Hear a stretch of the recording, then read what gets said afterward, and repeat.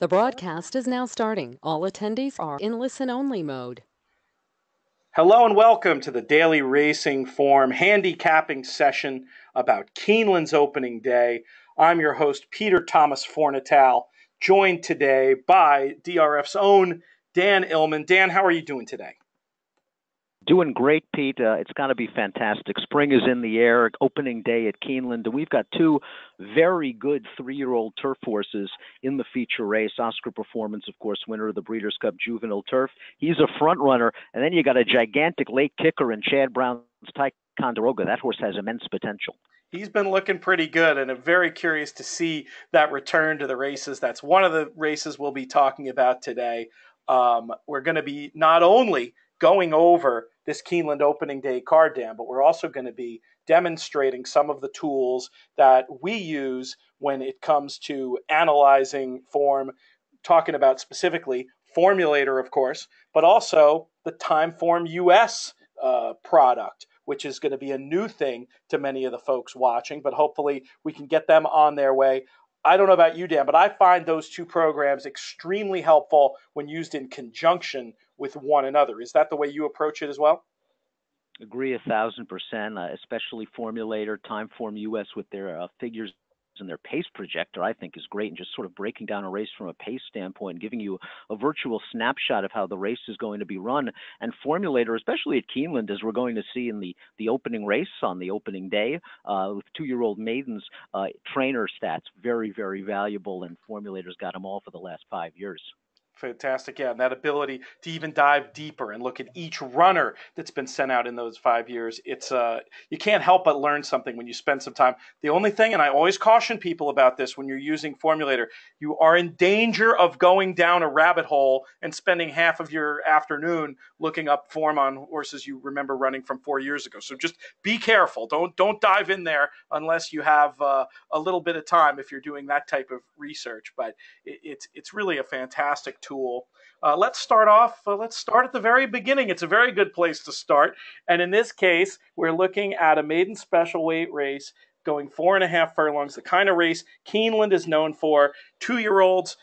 This field has a little bit of an unusual look to it, Dan, in the fact that we have an assortment of entries. Let me ask you a general question, because, of course, in addition to all the fantastic work you do at DRF, you're also an author, and many moons ago, you wrote a book about betting maidens and 2-year-olds specifically. How do you approach a race like this?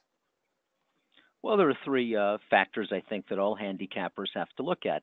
First and foremost, trainer. You're going to have certain trainers, and we're going to see that in the case of the opener at Keeneland, that just win with first-time starters, and there are some trainers that like to give their horses a race or two. And when you look into Formulator, you're going to see that some guys excel, and some guys just don't win, and you don't want to back short price horses with trainers that just don't win with these kind of horses. Of course, then you also have pedigree. There are some sires, their best progeny, excel at distance of ground with maturity, a mile and a 16th, a mile and an eighth as 3-year-olds. And then there are some sires, they get precocious, fast 2-year-olds. That's obviously what you're looking for in a race like the opener at Keeneland. And then there are the workouts, and we're pleased at DRF to have a workout report at Keeneland. We've got the Welsh Tyrrell works, and they are in now for opening day at Keeneland. So we do have some insights on how these horses are running, and you really want to look at those workouts, the eyes and ears. You're looking for information that's not in the form. Everybody's got the time. Everyone's going to be excited about any kind of fast, bullety workout. But if you get these little details that are in those Keeneland workout reports, it's really going to help you get a piece of the horse's quality. I love that point. You can see who a horse has been working with. That can offer you a clue when you see a younger horse working with a talented older horse, maybe, or for a horse who's never run, and you get a sense that they're working equally in quality up to a horse who has run. You might look at that horse who has run, look at the speed figures that horse is capable of. Maybe that gives you just a little bit of insight into what you can expect from this first-time starter. I don't know if you've had a chance to look at the workout report specifically for this race, Dan, but are there any, and we're certainly not going to give away the store either, but are there any tidbits that leap out to you when looking at this first race of Keeneland from this debut edition of the Welsh and Tyrrell Keeneland Spring Racing Clocker Report? Couple of horses caught the clocker's eyes. The number 6, Just Be Frank, who, just from a timing standpoint, some very fast workouts, a 46-3 breeze out of the gate on March the 30th. Far superior in this team drill, leaving mate Carquette several lengths behind. So that's a very nice comment on the 6, Just Be Frank. And then number 10, Fairyland, one of 2 entered for trainer Wesley Ward. I like the comment here. Robust-bodied miss caught the eye while seeming to have run in reserve, breezing outside of stablemate Ultima D. These are just the kind of comments you're going to get for the entire card, the entire meet with the Keeneland Clocker Report. Yeah, that's very, very cool. I have a little technical thing going on here. Let me fix that. The first time I'm ever trying to run one of these things. I should have also mentioned before, Dan, that there is a way that folks can ask questions if you're new to these webinars. You can see the tool on the side there, and you can submit your questions. And if we have some time at the end, we'll get to those. But let's talk about that other factor you mentioned. One of those other major factors in these races, trainers, and how you can use trainer stats to help guide your way in these races where you don't have any form lines to look at. And there's a little shortcut in Formulator, too, that we might want to demonstrate. Why don't we start out by taking a look at Wesley Ward? Wesley Ward is the king of the 2-year-olds in these 4.5 furlong maiden special weight, the traditional races during the Keeneland spring meet. And if we look in Formulator at Wesley Ward over the past year, and this would be the last spring meet, if you go by 2-year-old first-time starters on dirt, 4.5 furlongs at Keeneland, you'll see that he wins a lot. 5 for 11, that's 45%. Now, the ROI is not going to be strong because everyone knows that Wesley Ward brings live 2-year-olds to Keeneland.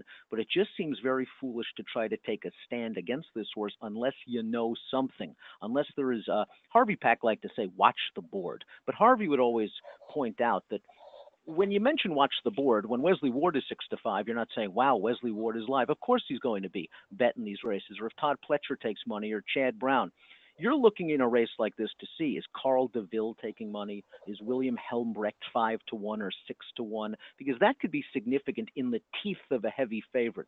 So when you're watching the board, you're not exactly watching for Wesley, but you're watching for lower profile trainers that are taking money. That being said, Ward's numbers are exceptional with these kind of horses.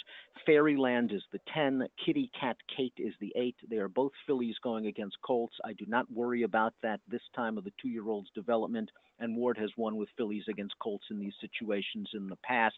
Of the two, I guess I prefer Fairyland, who cost a lot of money for the Coolmore people, and the Dam's a Half to Agnes Digital, who's a very good horse in Japan, a Grade 1 winner on both dirt and turf. There are the numbers you spoke of, Dan. That 5 for 11 locally with the firsters. That's not necessarily a trend that you want to be bucking. I'll say that. And the point you made about fillies, I just wanted to underline that I think this early in their careers, because fillies are lighter framed, they're actually easier to get fully fit than colts are. I've had horsemen explain to me. So I would definitely not, in these 2-year-old races in general, consider that a negative. The fillies, if anything, might have a little bit of an advantage at this time of year.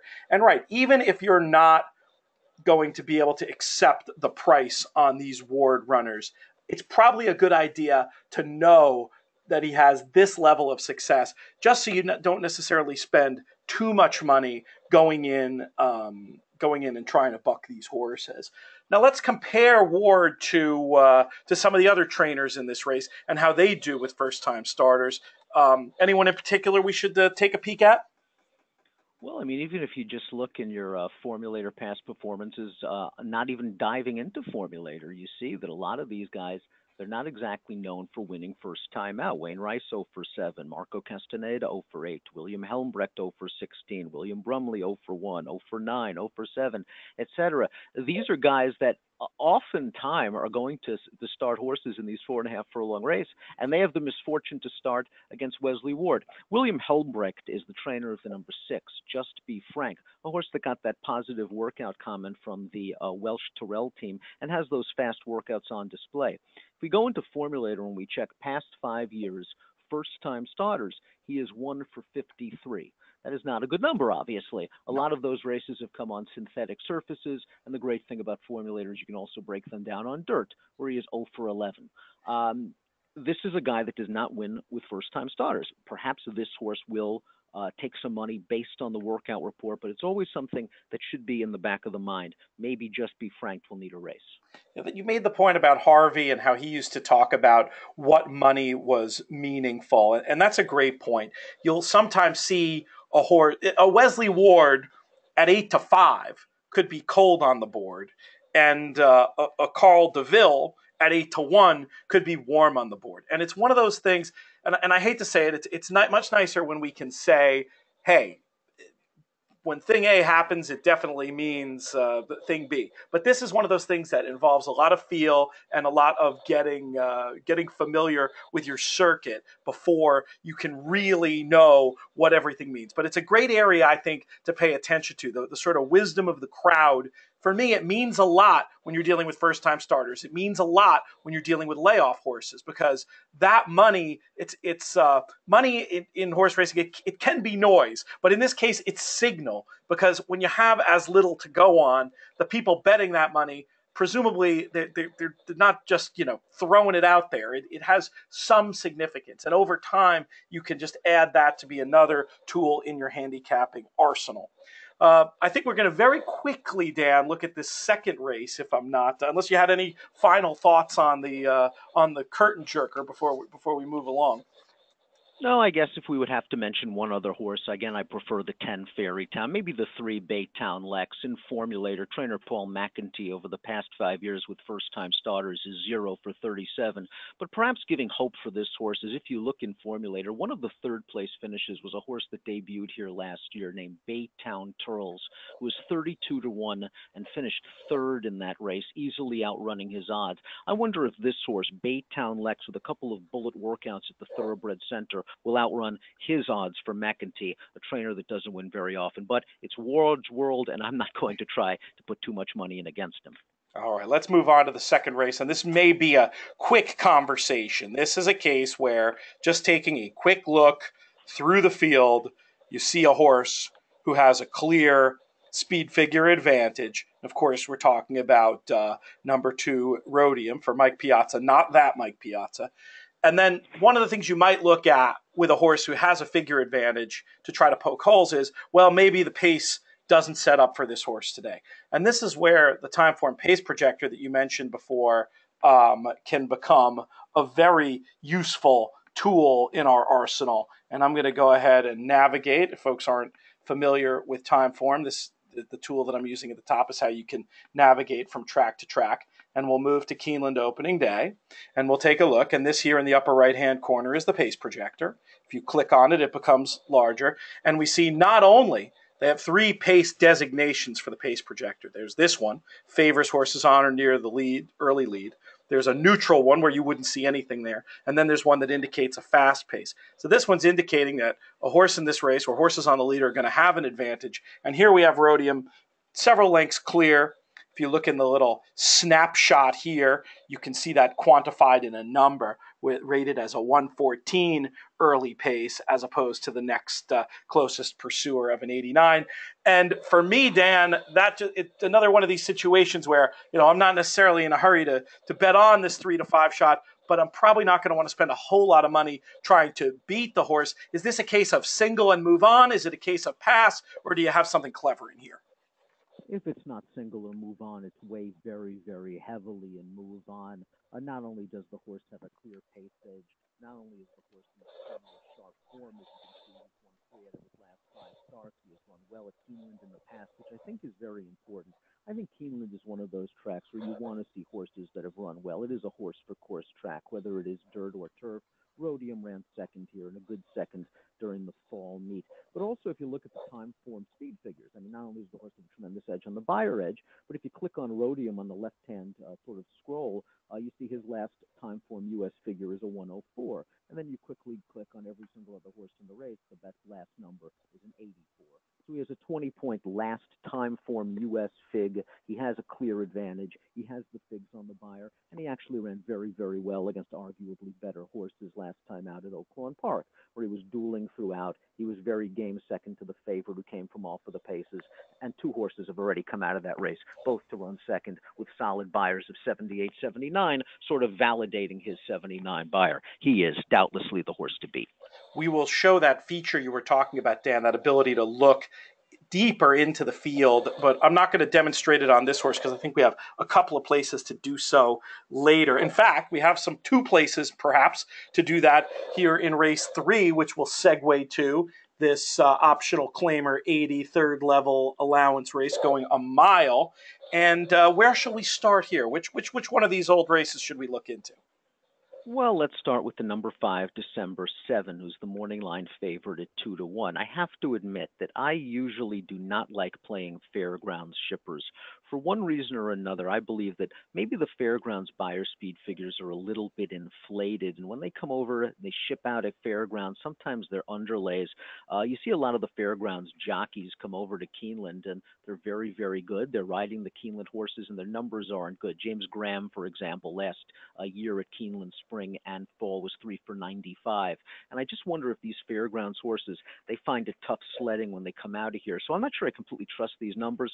But that being said, December 7's last race was the Grade 3 Mine Shaft handicap. And if we look in Formulator, we're going to see that the Mine Shaft has already been an extremely productive race. The winner, Honorable Duty, came back, and he was just extremely game to win last week in the New Orleans handicap, getting up in the shadow of the wire with a big buyer speed figure. December 7's got good tactical speed. This is a horse, again, that has run well at Keeneland in the past, has run well enough away from the fairgrounds that makes me think he's a very logical contender in here, albeit at a short price. Do I completely trust him? No. Do I have to use him in multiple race wagers? Yes. Let's have a look at some of the different views you can put on the charts. I've already switched it with this window up here to next race. That's where you can see the information that Dan was just talking about.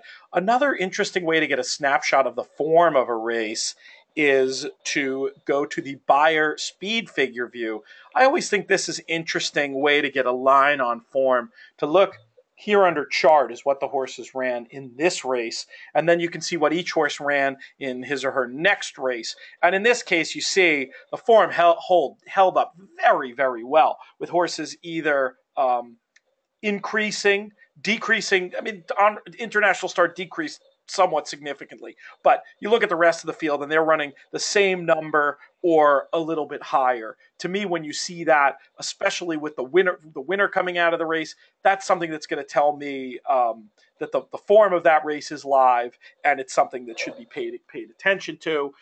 Another horse I thought was worth taking a little bit of a look into the past race was number 1, Money Flows, and we can click on this race from Sam Houston, and we can see right away, just looking at the list of names, the italics mean that those horses came back to win. But sometimes for me in 2017, a key race just isn't about did horses come back and win, because there's always the question of, well, they won, but were they dropping? How was the field they were facing, et cetera, et cetera. I really like looking at it in the context of the speed figures they earned. And when you click on here, you can see once again, form that held up well, horses repeating their numbers, and you throw in the fact that there are a couple of winners, and you have a horse coming out of a live race. What do you think in terms of playing this race, Dan? Are these the two that we want to use? Is there anywhere else you'd want to go? There's one other horse that I'm a little bit interested in, and that is Rated R Superstar, a horse that has run well at Keeneland, most notably went third in the Grade 1 Breeders' Futurity behind Brody's Cause as a 2-year-old. My main concern with Rated R Superstar is that this is a horse that, as his career has progressed, seems better as a one-run closing sprinter, and now he's going to have to stretch out around a 2-turn mile here at Keeneland. He does have the class and the back races to win. Heck, he is a graded stakes winner sprinting. That carry back just jumps off the page from last summer. But I'm not sure I completely trust him around 2 turns. I look at this race, and I think the 5 and the 1 are the right horses. I do not love them. I don't want to have too much money in on them. Maybe the number 4, Egyptian, is a horse that you can try to sneak in there at a price. He's just a really hard hitter, but his best races have come at the fairgrounds. And again, I do have a little bit of concern of horses shipping out of the fairgrounds when they run at Keeneland. I should point out for newer viewers, Formulator is a fully customizable program. I thought just to demo it today, I would limit the number of running lines we were seeing on the screen for the ease of being able to scroll back and forth. But of course, when I'm using this, and Dan, I think you're the same way, when you're using this for your own work, you can have this where you have the entire lifetime PP and you can print it out that way. Or something I'll also sometimes do for printing to save lines, I'll print out this view with maybe 5 lines back in there. And then when it comes to doing my actual work on the screen, I will increase it to where we have all. So it's sort of like the best of both worlds. And that's something that's very important to know about Formulator. You can customize it to suit your individual handicapping needs. If you're the kind of player who wants to integrate workouts into the running lines, you can do that at the click of a button. You can also look at it in a more traditional view. However you want to see your PPs, Formulator gives you a leg up on doing that. Let's move on, Dan, to the fourth race. This is a $50,000 maiden claimer, and the horse that I wanted.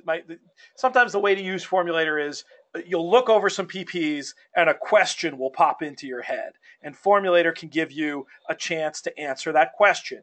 And for me, the question I had when looking over this field is, how does Todd Pletcher do when going from maiden special weights to maiden claimers?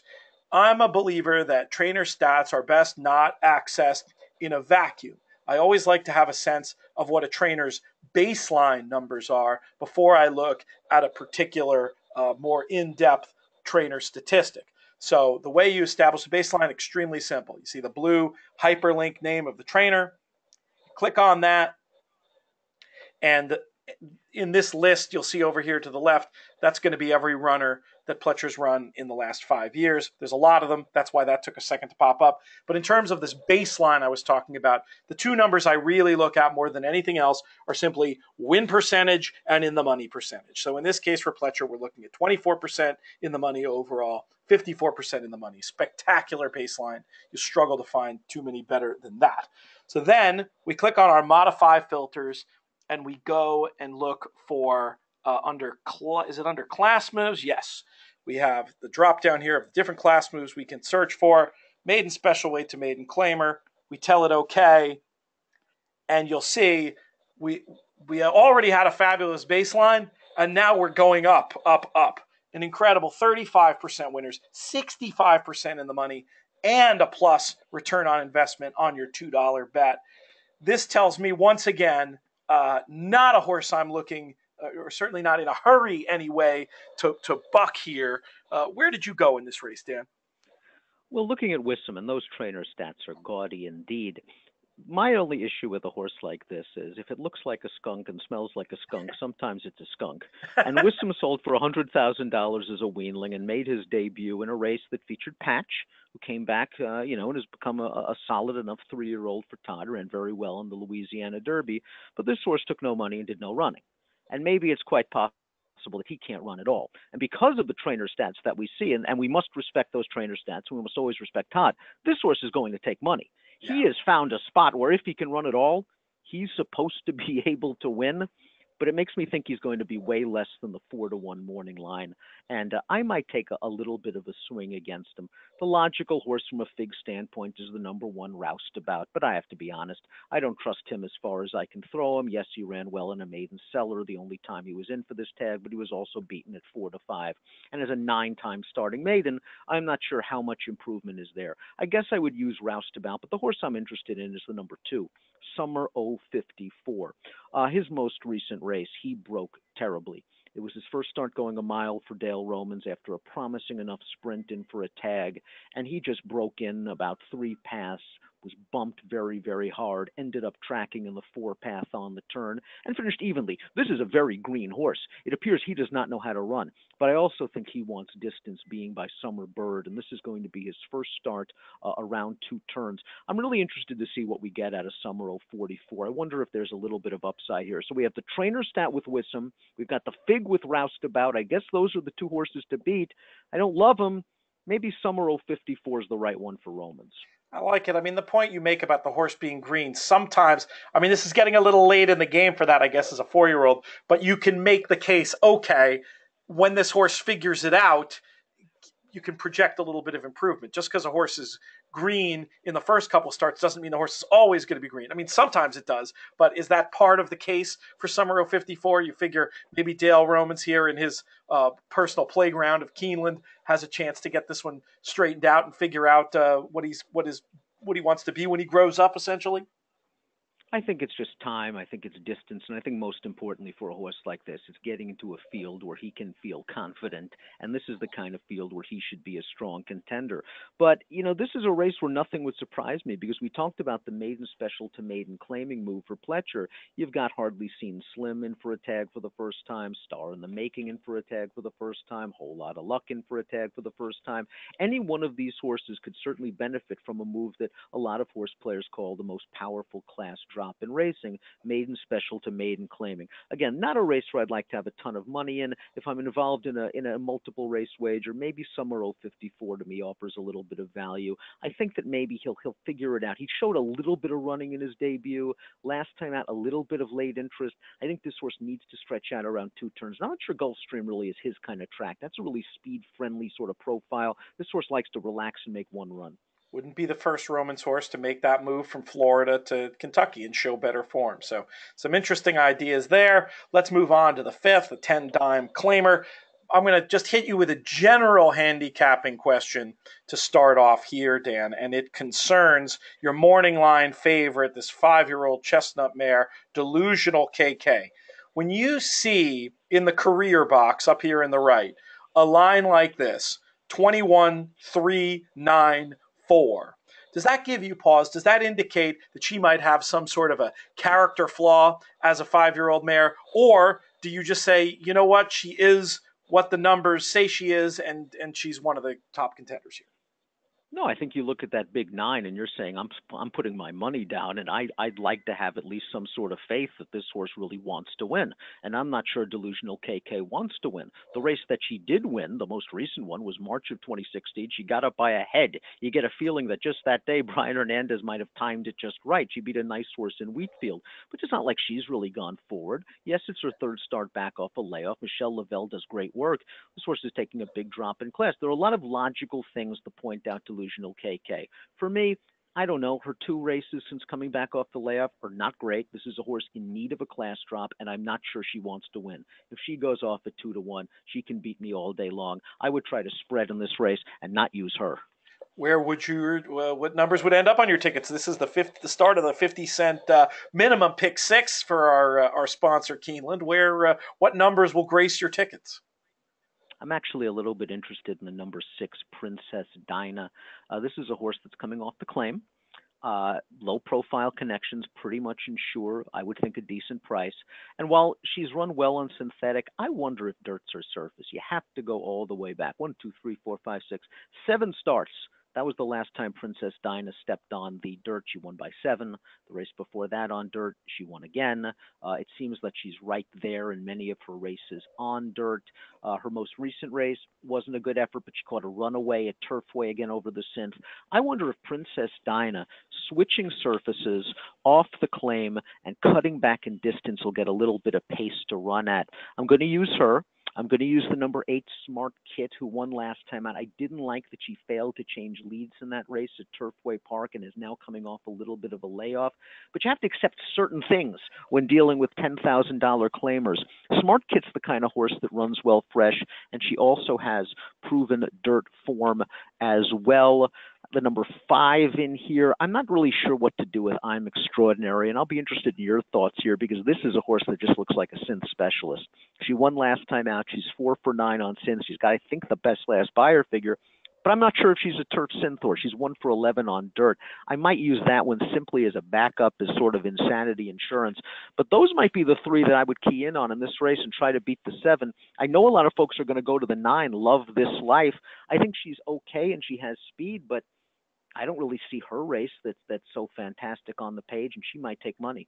You mentioned I'm Extraordinary and the breeding angle. Now I haven't previewed this one, but let's hop over because Timeform on the breeding side offers a tool that might give us some insight. And if nothing else, we can demonstrate it. If you go to I'm Extraordinary here, and the snapshot will pop up. And then if you click on the breeding area, you can see breeding ratings for all three surfaces. And indeed, Dan, as you surmise, the synthetic rating considerably higher than the dirt rating. So that's just another data point in that favor. But as you point out, if we're spreading trying to beat a 2-1 favorite, probably a horse you'd want to be on at least some backup tickets, I would think.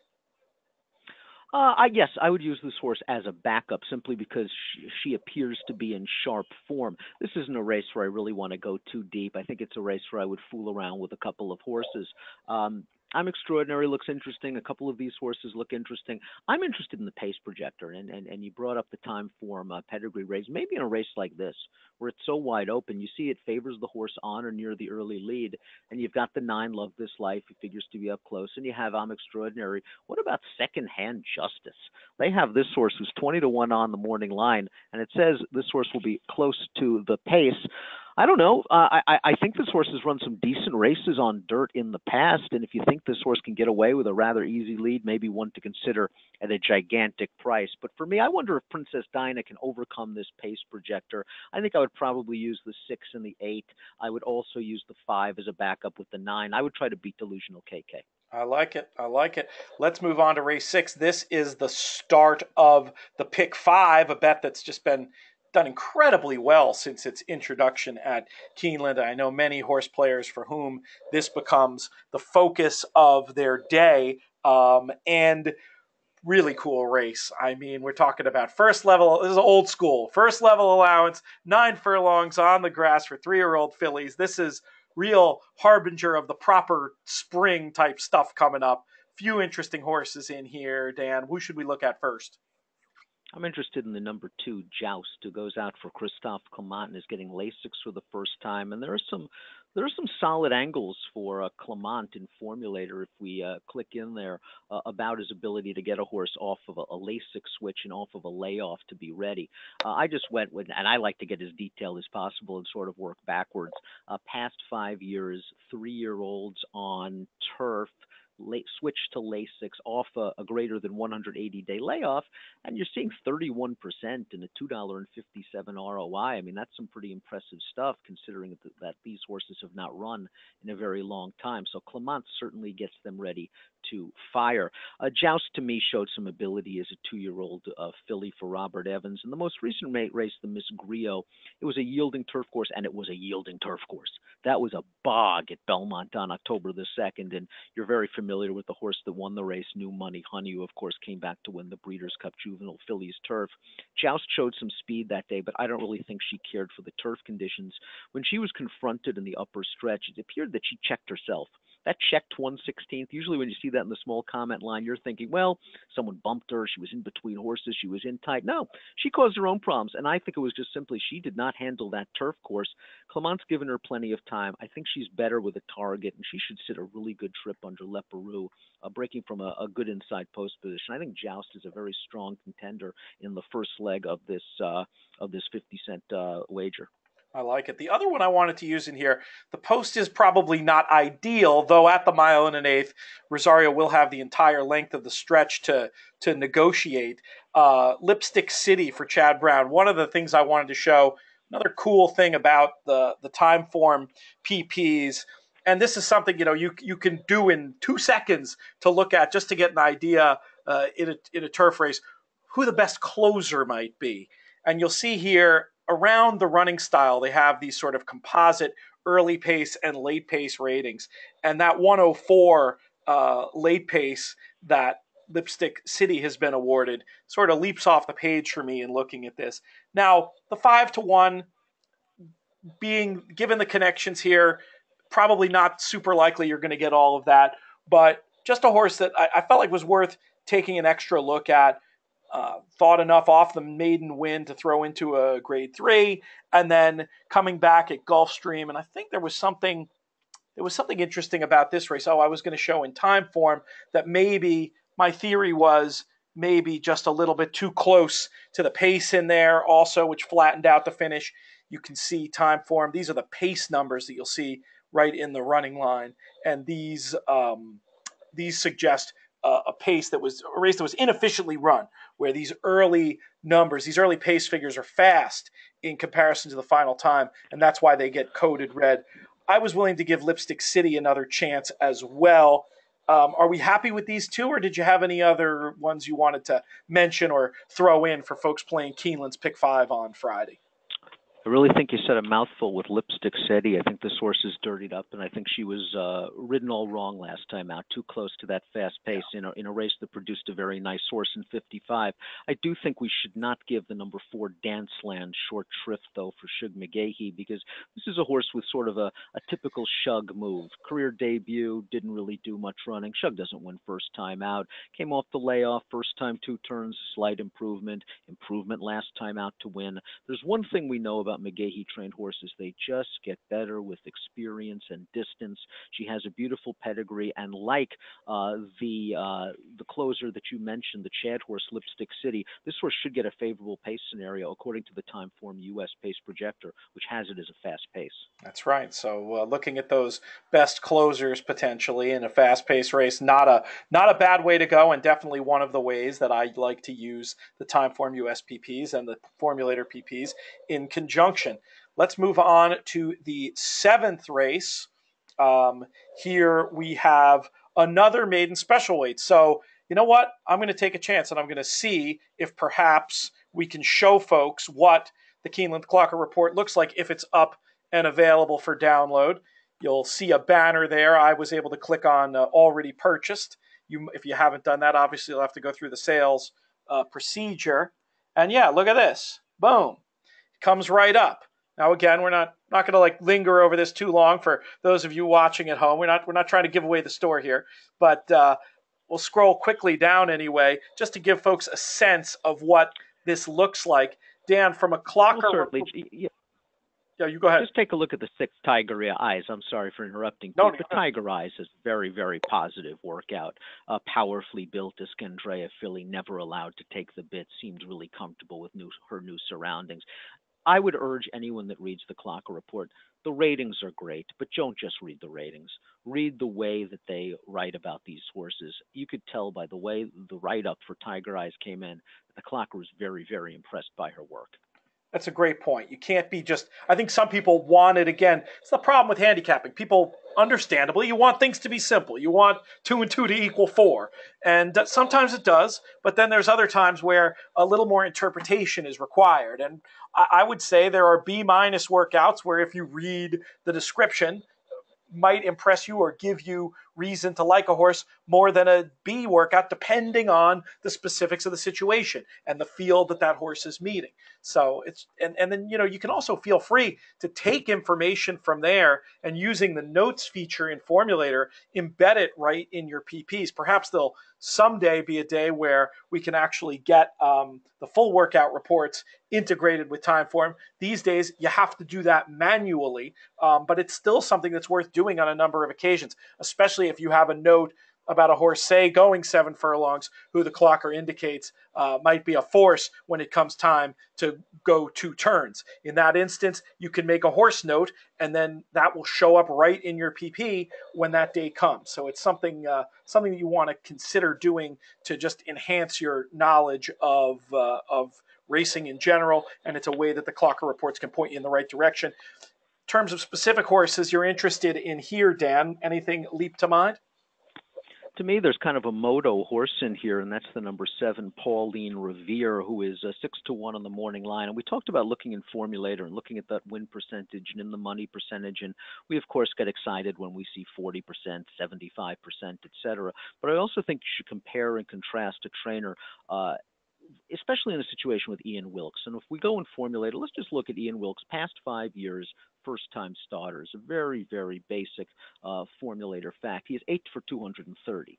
Clearly, he does not crank his horses up to win first time out. This horse was 38-1. And when you watch Pauline Revere's debut, she wasn't ready. She broke out very badly. She was taken immediately back to the inside. She advanced on the turn, and she finished with a little bit of interest in a race that included Salty, who has now burst onto the 3-year-old filly Kentucky Oaks scene with her win in the Gulfstream Park Oaks.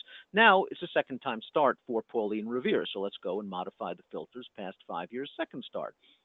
It's 12%.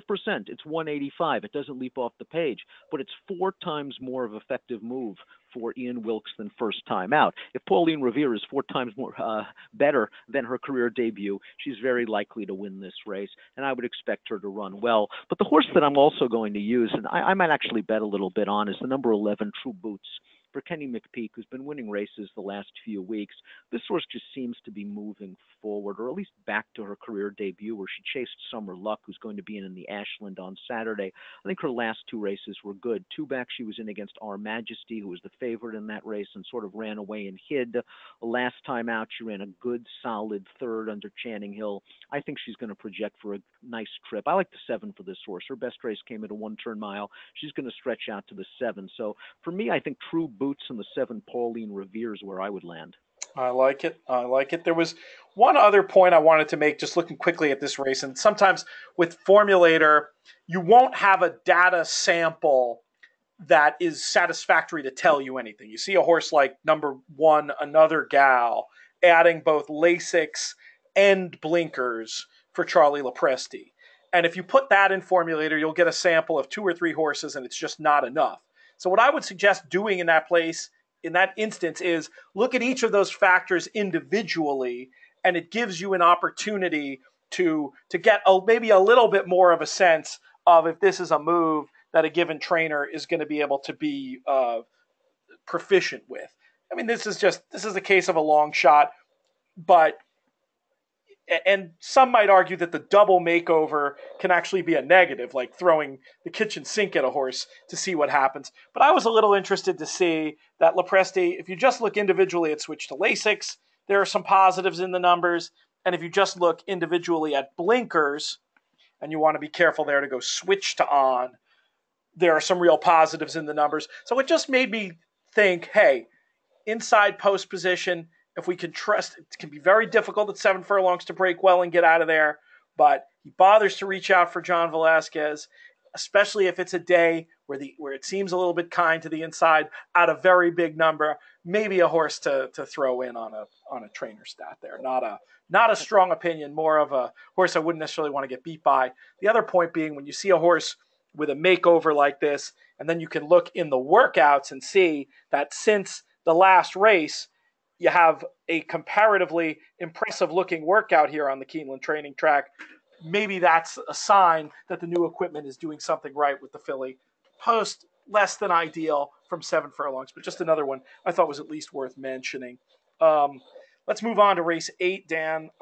This is one where I think a lot of handicappers might be tempted to sort of take the 2 favorites and move on. You've got 2 horses on the morning line, suggesting that they're going to be bet well below the rest of the field. But of course, these are the exact spots where you can sometimes really find value in multi-race wagers, precisely because of that idea of so many people just taking 2 against the field and moving on. What did you make of this race?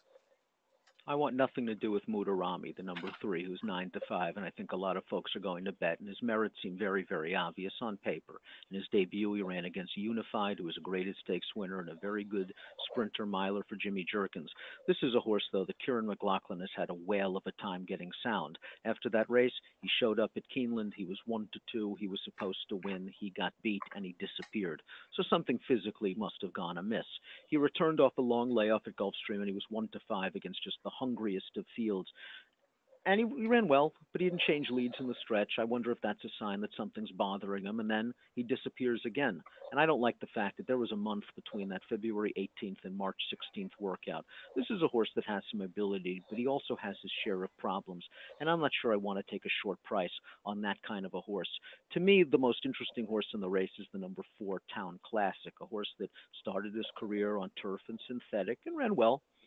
And he started on dirt for the first time at the Keeneland Fall Meet, and he just went against a field that's so much better than the horses he's going to be facing on opening day. And if we click on that October the 29th chart, we're going to see right away two italicized horses, next out winners. You click on Unbridled Outlaw. He came out of that race to win at Churchill Downs with a 90 Beyer speed figure. He's solid. You've got Eclas, who finished 10th in that race, came back to win at Aqueduct with an 88 Beyer speed figure. Seeking the Soul, you'll remember him. He ran in the Belmont Stakes and has done some good things. I think Town Classic just went up against so much better horses, and he was far from embarrassed. He was 4 wide entering the turn. He was wide into the stretch. He tried. He was plugging on, and he finished 4th. Now he returns as a first-time gelding. There are some fast workouts on the page for a good trainer in Brian Lynch. I'm hoping that Town Classic can get a little bit of a setup in this race because I think he'll be a decent price, and there are enough angles to indicate to me that he's going to run well. I love that case, and I love that point you made about the favorite, too, Dan. Sometimes, I mean, it's great to have a workout report, and when you can get that kind of information, that's going to give you an edge. But there are some very simple things you can do in analyzing workouts that can often pay dividends, and looking for a pattern as much as a quality of a specific work or a lack thereof when it comes to a pattern. A lot of people aren't taking the time to look at it that deeply, and when you're talking about a big favorite in what could really be a competitive race that many aren't viewing as such, pretty much any reason to bet against a horse under 2-1 you want to take. So that's a really interesting point, especially you take that, you couple it with the layoff lines, and you say to yourself, hey, maybe this is a horse that isn't super sound and or one that doesn't have to win today in what looks like a competitive spot. So those are some other good uses of. And that's not Formulator. That you can get in the classic PPs. That's just good old school handicapping and understanding the game. So some good ideas there. We'll talk now about race 9. This is the traditional opening day feature, the Transylvania, talking about 3-year-old colts on the green. It's the return to the races, as we mentioned up top, of Oscar Performance. If you project improvement since the last time we saw him on a race course, these others might be in a little bit of trouble. But at the same time, we've got some later developing, really interesting runners signed on here against them. What do you think, Dan? Do we expect another star turn from Oscar Performance? I would expect another very good performance for Oscar Performance, but I think if you just take the Breeders' Cup Juvenile Turf as a snapshot of a running line, I don't think it tells the whole picture. Yes, Oscar Performance won that race, and Ticonderoga was beaten almost 5 lengths, but Ticonderoga never had any chance once the post positions were drew and he was outside, because the only chance that Rafael Bejarano had was to take him immediately down to the rail and sort of like, imagine Gunnevera's running the Florida Derby, breaking from the outside post. He was immediately taken back to last. That trip's not going to work out. He must have swung about 8 wide in the stretch. Ticonderoga kicks like a mule, and I think that he's going to run some very, very nice races here at 3. But this might simply be a case of a comparable, if not better, horse with tactical speed getting the jump, and pace makes the race. And we look at the pace projector in Timeform US. Favors horse on near the early lead. Oscar Performance, if he breaks, is likely to make the front, and Ticonderoga, the number 5, is likely to be lagging near the back of the pack. I think these horses have comparable ability. I think Oscar Performance's tactical ability gives him a major edge. There are some promising runners in here, to be sure, but I think it's those two with most of my weight going on the pace horse, Oscar Performance. Makes sense to me to press a little bit when it comes to that. Let's move on now to the nightcap. I'm trying to figure this out where I can answer some of the nice questions that we have people coming in, but I'm having a little bit of trouble with my second screen. That's why you heard that echo for a second, but I got rid of that. We should be okay. Love the nightcap. You know, it's always, especially when you're at the track, so many times it all comes down to this race. To paraphrase our friend and mentor, Harvey Pack, this is the race that decides whether you'll be buying rounds for all your friends at Malone's or slumming it with us at the Chick-fil-A on Mandalore Boulevard. Dan, who's going to get us out? Boy, I'd hope it's the 3 Heartbreak Hill. And I know she's only 1 for 12 lifetime, but I kind of willing to give her another chance. They're putting the blinkers on again. Now, she's raced twice with blinkers in the past, but one was over a wet track and one was over a turf course. I wonder. I think the jury's still out. While her dirt form isn't great, I think the jury's still out as to whether she can run on dirt. I think she can, especially at this level. I mean, she's dropping down to the $20,000 non-winners of two life. Her last race was actually okay at Turfway Park. I think this is a horse that you should use. I think the 7 Bayshore Drive is a horse that's worth some consideration as well, because at least Bayshore Drive has run well on the dirt and has a little bit of tactical ability, in these low-profile connections almost assure a price. But the horse I'm interested in your take on is the number 4, Stella Nova, a horse that debuted at Mahoning Valley, ran off the screen at 3-10, and is at 7-10, and is now with the big girls at Keeneland. That's one where you've got a few different tools to check out. One would be taking a look at has Kellen Gorder had success locally at Keeneland, and I don't know the answer off the top of my head. Let's do a quick let's find out. Go to use today's track, and we'll see in general how he's done, and it's eye-poppingly good in the complete sample. So that starts to give you a little bit of confidence when you see a trainer who's got that plus ROI with all starters.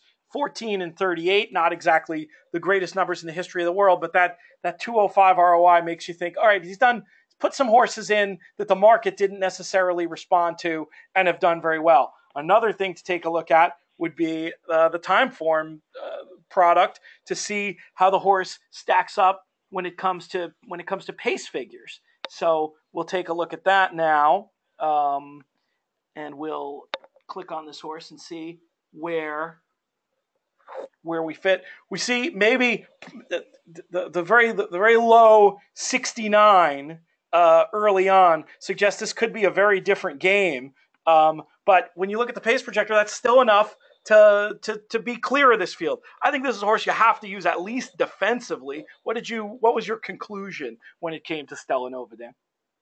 I'm using Stella Nova simply because that pace projector is fairly striking, isn't it? I mean, yes. She got away to an easy lead. My concern was maybe she would face stronger pace pressure as she faces stronger horses. But if you believe in this pace projector, it's possible that Stella Nova will be out there. You mentioned Kellen Gorder as a high percentage winning trainer. Stella Nova just seems to be placed right. This is a nice spot for a non-winners of two life. I'd use her. I'd use Heartbreak Hill the 3. I'd use Bayshore Drive the 7. And in situations with low-level claimers, a lot of times you just pray. Kirby's Penny, the 11, is at 4-1. I'm not sure if I really want to take a short price on this filly who's trying dirt now in her 5th start. It's almost like Wesley Ward's throwing his hands up and saying, well, maybe she'll run on the dirt. But I think if you ask Wesley, is she going to love the dirt? He'd say, I don't know. And I'm not sure I don't want to take, I don't know, at 4-1 or 3-1 in a race like this.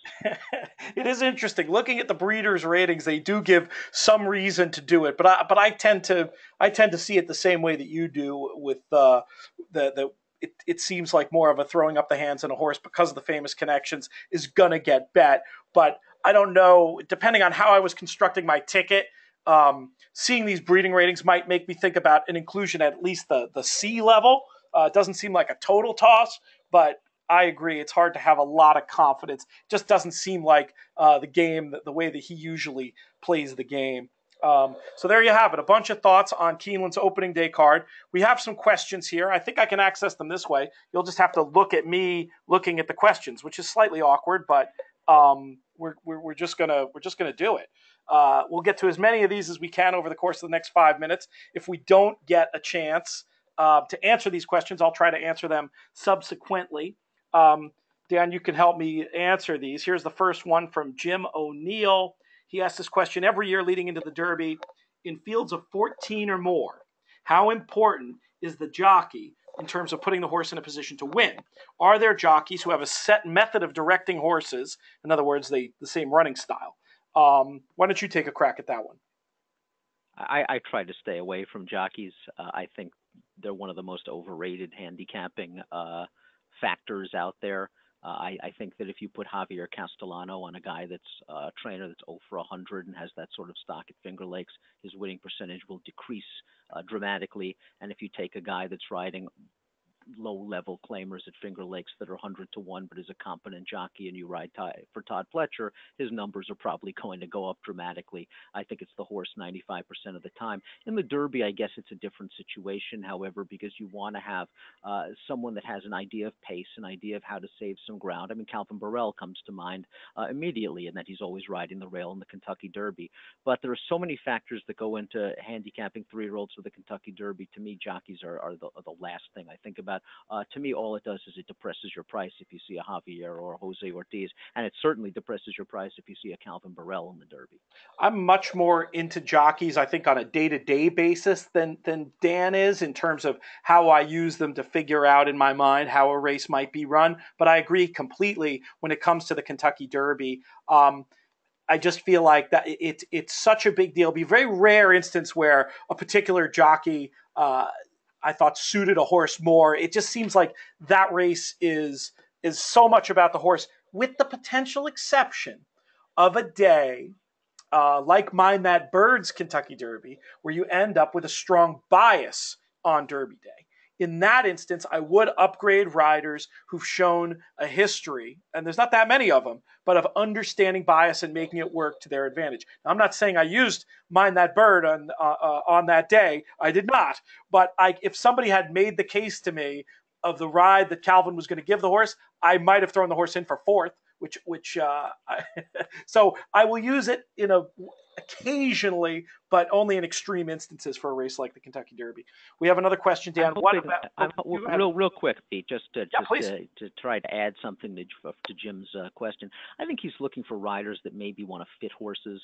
For me, it's very difficult to see, is this guy a speed jockey? Is this guy not a speed jockey? But by following the races at your circuit, you'll find out that a guy like Kendrick Carmouche is an astute pace rider. And if maybe he's on a horse that can be forward, or a horse that can show tactical speed, you can depend on him to grab the bull by the horns and ride the pace very well. Junior Alvarado is a crack turf rider. Julian Leparoux, a lot of folks believe he's more of a closer-oriented jockey. Give Julian Leparoux a speed horse like Heart to Heart, and he will rate them beautifully. Maybe that's more the terms of what you're looking for in the Derby. A horse that a jockey will, with a certain running style and a certain sort of ability to judge pace. Several folks having some issues with the sound. I feel like it's okay now. Let us know if that was an issue. We'll try to correct it for next time. Sorry about that. We have a question about if this show can be accessed subsequently once it's over. The answer is yes. This webinar, as well as lots of other good handicapping information, can be accessed at drf.com/YouTube. That's drf.com/YouTube. Feel free to check out the archive of this show and many others there. A couple other little handicapping tidbits we can get to before we go. What about 4-year-olds versus 3-year-olds in maiden races at this time of the year? Any comments, Dan? It's an interesting question. I think most handicappers just look at it and say, well, I don't want the younger horses. And I wonder if that's a mistake, because oftentimes in these 3-year-old and up maiden races, you'll have older horses that are 0 for 12 and that aren't going to show any sort of improvement. Yet these 3-year-olds are coming into their own right now and jumping up, capable of jumping up 4 or 5, maybe more Beyer speed figure points a race. I would not blindly throw out 3-year-olds in situations like that. I always look for upside in maiden races, and maybe you can find a little bit of value. I've been studying the Oaklawn races for a while. 3-year-olds hold their own and do very, very well against those older runners. So don't discriminate against those young ones. No ageism in those 3-year-olds and up races. I think the 3-year-olds can hold their own this time of year. Now, for me, I'm not a big, weight as a handicapping factor in American racing, not generally something I pay a ton of attention to. But I will say, Dan, for me, it would be something I'd at least glance at this time of the year when we're looking at 3-year-olds facing older horses. When in the study you've done on this topic, is that something that you've seen have any correlation to the results, whether or not the 3-year-olds are getting weight and how much? I think it's always important, especially this time of year. But for me, again, I'm more interested in the improvement angle. Weight for me is so hard to quantify. Is 6 pounds more, obviously going to improve? How much will 6 pounds improve to 4 or 3? I really can't quantify that. Obviously, I love to see getting weight instead of giving it in that sort of situation. But I'm more interested in the upside in these maiden races, 3 and up. There's these 4-year-olds and up. It's hard to imagine them just really coming into their own now. They've probably had some sort of problems that have delayed their debuts. Now they've run 7 or 8 times. I don't see the improvement. I think the 3-year-olds have way more scope. I have a correction here that someone points out that the Keeneland Pick 6 is $1 and not 50 cents. I do believe that's right. I think I was conflating it with the Pick 5 in my mind. So apologies for sending that little bit of misinformation out into the world. I think we have time for one more handicapping question. This one is from Forrest, who is relatively new to racing. What significance in handicapping does having a horse in for a claim for the first time play in whether or not you choose that horse, Dan? Well, the class drop is always powerful, but Formulator really helps because no two class drops are alike. I mean, you're going to see a horse sometimes dropping from one of the weakest 1Xs in the world into a solid $50,000 claiming race. That could actually be better. And I think that's where, if you're using the Formulator program, you click on the chart, you can see how these horses, you can go into all of their past performances. Is it a true class drop? And then you have to ask yourself, why is the horse being dropped in classes? Because he simply needs weaker horses, he hasn't been running well, or is there somewhat of a situation where, boy, the trainer doesn't want him. He wants him out of the barn as fast as possible. I think those are the kind of horses you want to avoid. So, again, that's the part of the handicapping. You'd love to have a quick answer and a pat answer for every situation, but there's not. Horses dropping in class, to me, I'm always skeptical. I'm a pessimist. You know me, Pete. So at the end of the day, I see a horse dropping in class, and I want to know why, what's wrong with him. That's pretty funny. Here's another little tool you can use to assess those sort of hidden, not really class drops or hidden actual class drops. If you're a DRF Plus member, you can get a list of the buyer pars at every track.